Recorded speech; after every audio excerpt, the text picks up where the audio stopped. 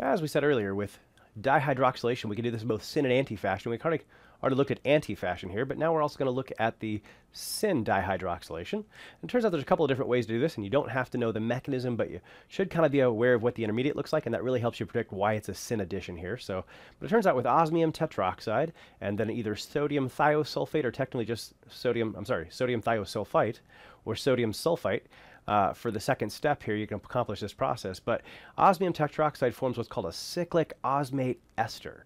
So, and two of the oxygens attached to the osmiums are where the ultimate OHs are going to come from. And since we're attaching to the same molecule at the same time from the same side, that's why it's a syn addition. So we can see here that eventually we're just going to form an OH there and an OH there. So again, you don't have to necessarily know the entire mechanism here. Just wanted to show the intermediate. That's why you can see how it ends up as a syn addition. So in this case, if you take a gander here, we did form a couple of chiral centers. And when you form two chiral centers, your stereospecificity matters, and this is definitely your syn addition. So, but one thing to note, this is a meso compound. And when you form a meso compound, you're always going to get one less product than you think. And so in this case, with two chiral centers formed and it being just syn addition, we'd expect two syn addition products.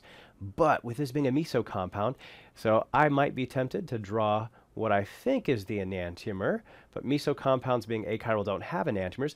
This is just the same thing rotated 180 degrees. If you draw two products here, you're going to lose some points. There's just one product. And whether you draw that with both wedges to the OHs or both dashes, it's the same thing either way, but you should only draw one and not both. Second way to carry out syn dihydroxylation is pretty much analogous to the first. Instead of using osmium tetroxide, we're going to use potassium permanganate. You'll often see it specified as being cold and dilute. And the reason we do that is because if it's hot and concentrated, you actually get a different reaction, as we'll see towards the end of this chapter. But cold and dilute under basic conditions here.